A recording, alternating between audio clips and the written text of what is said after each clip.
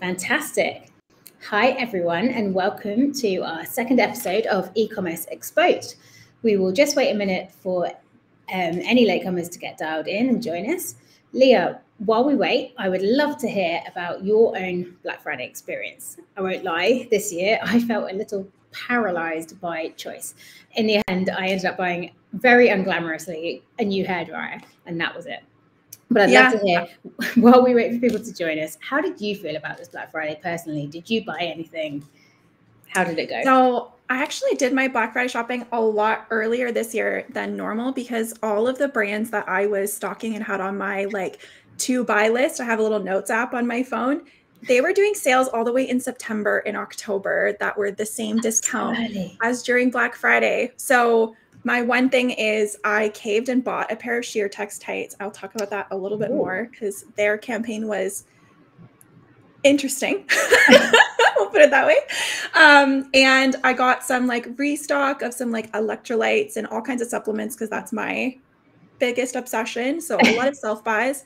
The one thing I wanted to buy and I just couldn't talk myself into it is a standing desk, walking pad, treadmill for the standing desk. Oh, not just a standing desk, but a proper moving standing desk. Yeah, I gotta get those steps in, right? But I just couldn't do it. I was like, I don't know if I can be creative and walk on this thing. I don't know how people do it.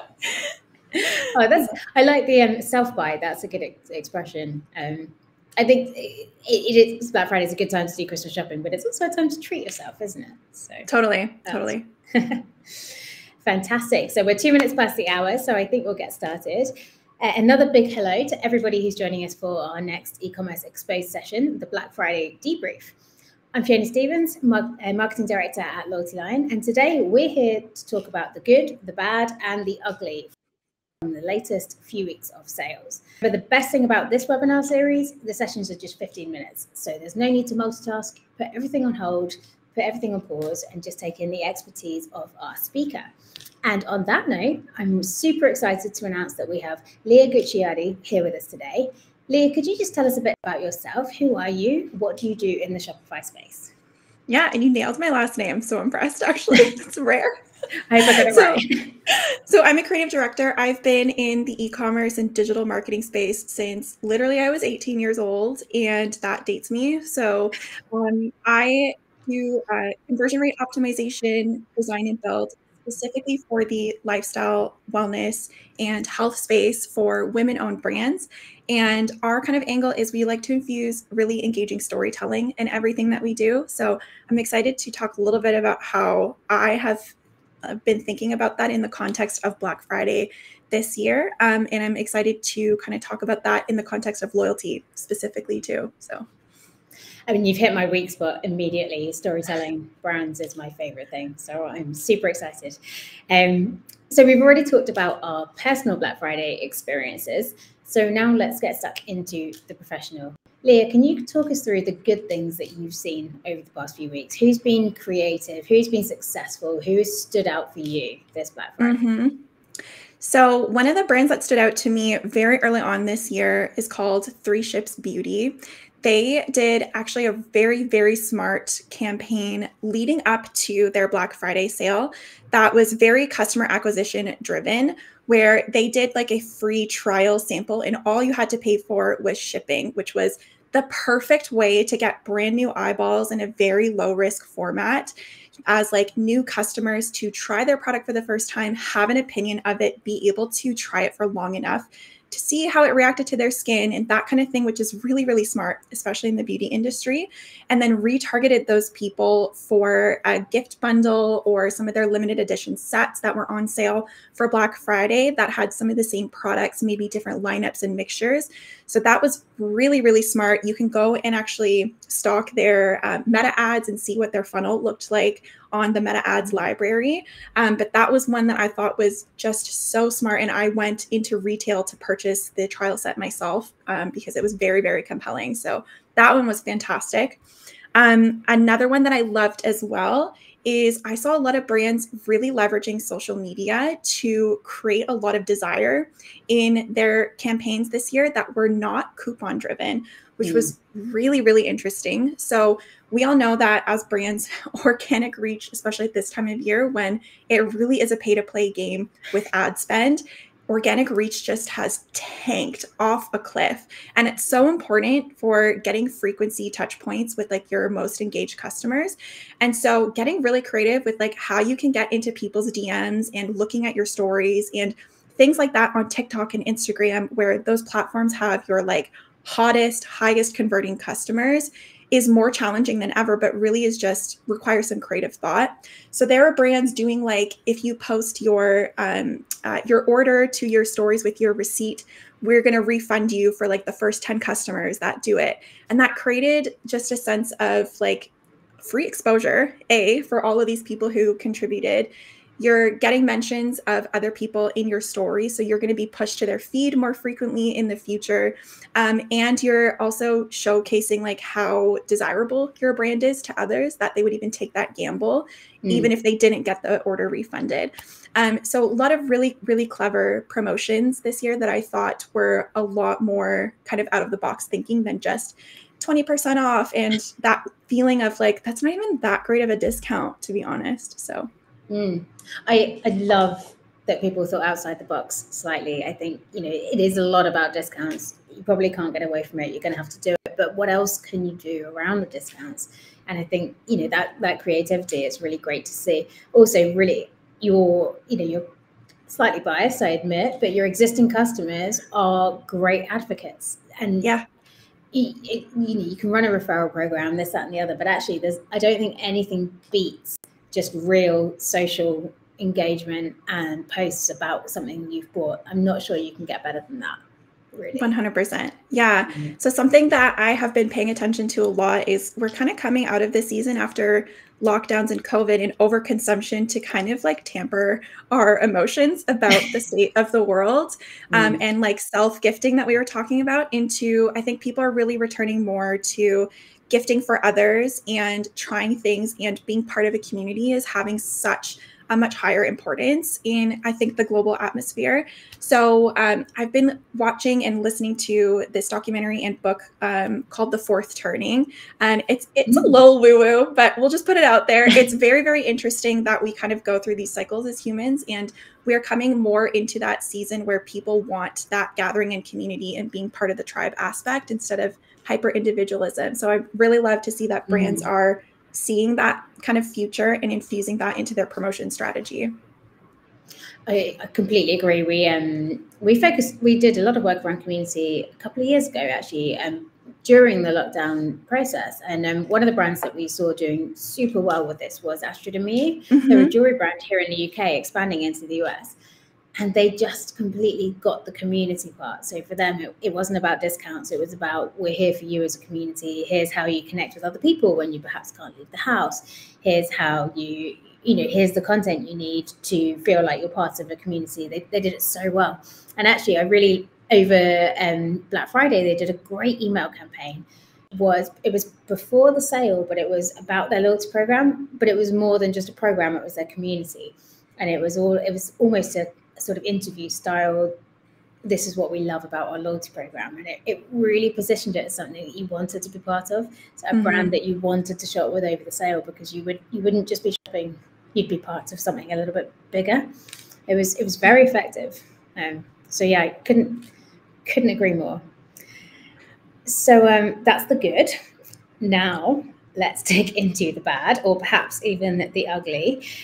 Is there anything you've seen that made you think, oh, no, I couldn't have done that? Oh, there's so many things that gave me the ick this year. I even did a poll with my community, and they all kind of mirrored what I was thinking too. Really? I don't know what has been going on with the surprise sale extended another day. Oh, it's still Cyber Monday, but it's Thursday. And I just have to say that, like, I think people forget that Black Friday was created mostly for like the tech sector, the electronic sector, where models go out and then they have to discount them, because if the new ones are coming out, they need to clear inventory. And if you're a wellness and beauty brand, you're kind of doing yourself a disservice to give that same sort of discount, because you're then giving your customers who would reorder your product at full price more frequently, basically overstocking them for months and months, and then wondering why your sales are suffering in the new year because they've already got their face cleanser on hand until March and it doesn't go bad, right? So I just don't think that it's the smartest way, and probably one of the reasons why no one is really in the Black Friday until we get to this time of year, because you're relying too much and devaluing your brand when people will just wait you out for the next sale is really what you're doing long term. So that community aspect you're talking about, Fee, is so paramount, and I don't think that people really know how to leverage that. But one of the biggest icks I saw in particular, talking about SheerText, they had launched a 30% off, I think $35 site-wide sale way back in September. They launched their Black Friday sale in September. They even called it pre-Black Friday sale. And while I thought it was so smart, they were calling it the best deal of the year for the last quarter. And how do you compete with that? And even during Black Friday, they had a faux like waiting room countdown timer on their site. So every time you refresh, no matter what you had in your cart, you had to wait 7 seconds before you could click anywhere on the site to create some like false sense of urgency. I've also seen faux countdown timers that reset every time you visit the store too. And just a lot of that stuff that is just like, it's really lying to your consumer, and people know they're not stupid. So I think that's the problem. They do know.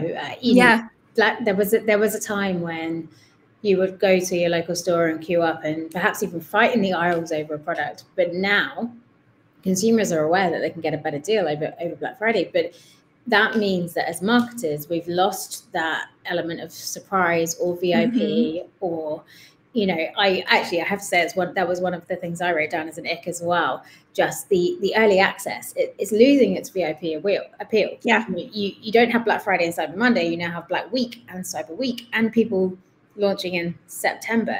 It's not enough to make your customers feel special anymore. So it's a real challenge, because I can completely understand why people are doing it, and I can see why those discounts are so important. But, you know, I saw discounts as big as 55% last week. Yeah, which is exciting if it was like 1 or 2 days and you really felt like you scored. But I know that the founder of Mala, the brand, who has a candle business here in Canada, posted a message that a lot of the small to medium-sized businesses are really relying on this season to just break even and keep them afloat into next year. And I really strongly feel that really understanding how to build community and have an evergreen sales strategy and really understand your customer at that level, like they're your best friend and you're in their ear year round, can really change the game, instead of having to rely on coupons and discounts and devaluing your brand year round just for Black Friday to come around. So it really should be more of an inventory clear out than like, just please give me money so I can survive another season, right? Yeah, and unfortunately 55% is not going to help you make money either. You know, there has to be a way, and this is where we get to sort of tiered discounts. If you can look at who your returning customers are and offer them 55%, great, because you know they're having a higher average order value, they're going to come back and repeat purchase. But if you limit it to 20% for those new customers, you'll still get them through. But yeah, there was a little bit too much of the blanket discount, I felt. Yeah. Or even better, I would love to see beauty wellness brands in particular be able to really smartly offer discounts where they're trying to get their customers to try adjacent products that would complement the lineup, right? If you buy a facial cleanser, what is every beauty brand's biggest struggle is getting the same customer to expand their usage of other complementary products. So why are you giving them a discount, something they buy anyway, instead of an incentive to add something to their routine? And that is, I think, industry-wide, regardless of whether you're in beauty wellness or not, to really think about that more longevity of how can you get that customer to discover more from you instead of just stock up and not buy from you until March of next year. Definitely. And to be honest, beauty brands almost have it slightly easier there, because you have a cleanser, you have a toner, you have a shampoo, you have a conditioner, you have a... I can't think of another one, but that's far harder. With fashion, you could have a dress and a belt, but it's not as obvious. It's a much harder sell. So yeah, fantastic. So for our third and final question, If every brand out there had more budget next Black Friday, where do you think they should invest that budget and why? What would it help them to achieve? Community engagement so they can gather insights. And I mean, getting into the messages and direct contact with the best customers who could become your advocates year round to see what's top of mind, to see what you're missing and new insights that could inform a new campaign or new product launch, a new collaboration. That's going to have a lot more lifespan and give you more evergreen marketing to fall back on as your first line of defense than just defaulting to discounts, because that should be special to this time of year. 100%, I couldn't agree more. Do you think it's worth brands doing some market research, surveys and things, earlier in the year, find out who the collaborations should be, find out, perhaps get them into focus groups about products, etc.? Is it? Okay. I love that you said that, because I'm making a freebie right now for anyone who's interested in leveraging their loyalty program next year that is coming from a more community-based angle. So it is going to be from the perspective of how can you actually push your loyalty program like a launch of a product for 2 or 3 weeks to increase enrollment, but not rely on discounts. So things like manual rewards to incentivize your customers to fill out a survey or get into a next tier if they provide their input can give you such a wealth of knowledge that you can use year round. So I'm going to put that in my bio shortly after this live is over. And I really would love for you guys to download it and tell me what you think afterwards as well. The funny thing is, I honestly didn't know she was going to say that. So that is a complete coincidence, but fantastic. And I think it's very timely. We're seeing a lot of brands start to reward members for completing quizzes and online profiles.